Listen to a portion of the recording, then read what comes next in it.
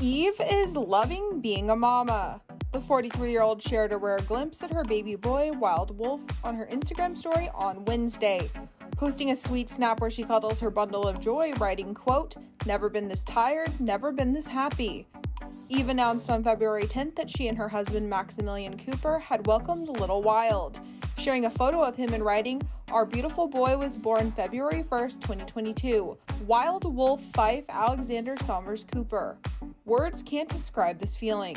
On March 27th, she posted another photo of him celebrating Mother's Day in the United Kingdom. Eve announced she and Maximilian were expecting their first child together back in November. She gushed in part at the time, writing, quote, "We finally get to tell everyone. You all know how long we've been waiting for this blessing." The proud parents met in 2010 and got married 4 years later, making Eve a stepmom to Max's 4 children from his previous marriage. Back in 2020, the singer told People magazine that being a part of their life has been a blessing, saying in part, "I feel very, very lucky that I had my Insta kids. I call them my bonus children."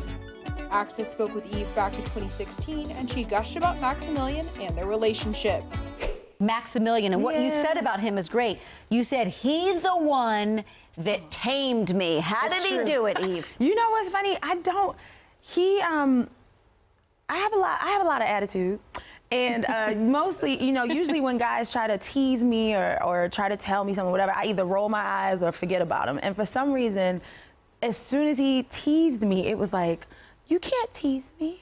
You melted. I was like, oh, and from that day, I was just like, wow, I don't know what this is, but I love it. Interesting, interesting man. Maximilian Cooper, right? You've got to do something.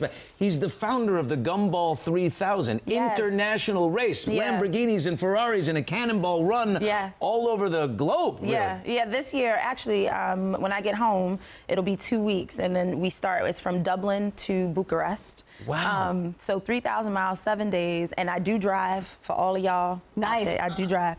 You made that drive? Yeah, Max and I do it together, actually. So, which is a test for a relationship. It's like Amazing Race, the show. Are you do you fight in the car, like over the navigating?